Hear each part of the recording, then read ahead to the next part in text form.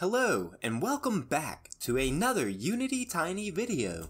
I'm super excited about this video series, where we will be making a 2D platformer in Unity3D to run on HTML5.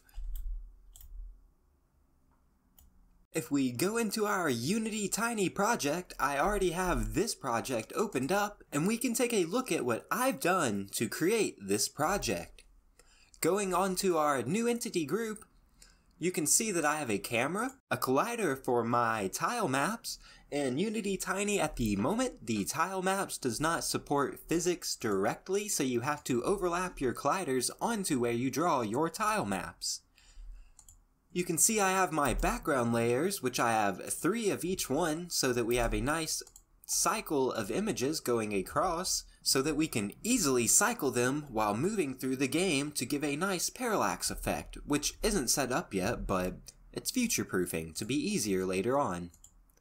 You can then see we have our tile map background, which is the bridge, the bush, and the fence, and the little spike traps. Then we have our platform, which is where you're actually going to be standing at, and the tile map foreground, which is the grass over the ground. Then on our player, you'll see that we have a transform component, a player input component, an animation component, a movement, a flip scale, box collider 2D, rigid body 2D with a dynamic body type, and a velocity 2D component. If we open our player up, you'll see that I have an idle animation with a sprite renderer, a sprite 2D sequence, and a sprite 2D sequence player. The same for the run animation, but with different sprites to perform the run animation. So, now that I have shown you pretty much everything that this game is using to work, we can go ahead and open up a new project so we can start to code this ourselves. Going into our Unity Hub, I'll just go ahead and create a whole brand new project from scratch to start with you. We'll go to New, and then here we'll type the name of our project. We'll name it Tiny Projects because you can actually just create new tiny projects within the same project. If I was to go to Tiny File New Project and then type a name for our project, we'll say Sample Plat for Sample Platformer. We're not going to be using this, it's just to show it off. And click Save. You can see that we have Sample Plat along with multiple other games like Platformer and all the tiny samples, and all you have to do is click on Sample Plat or Platformer or whatever the name of your project is, and it will load between new projects. But we're going to start from a brand new Unity3D project in case you're not sure how to import Unity3D. So we'll go ahead and call the project I'll actually call mine YouTube3D, or Tiny YouTube. We'll make it a 2D template. We'll go ahead and create our project, move this out of the way, close out of this, move this over here. We'll wait for Unity to load up our game.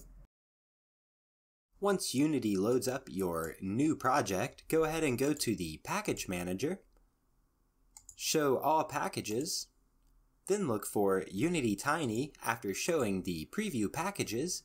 If you don't want to look for it, you can just type in Tiny, and you'll see Tiny Mode.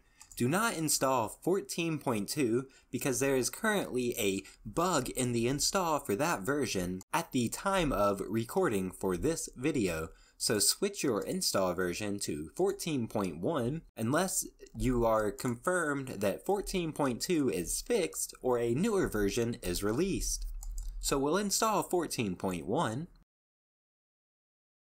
Now that we have Tiny Mode installed in our Unity project, we can go ahead and go to Tiny, File, New Project. We'll name our project Platformer. Click Save. Allow access if that pops up on your screen, and then make sure your platformer is open, which it should be, but just in case. Now that it is open, you'll see that it gives us a default camera with a camera component.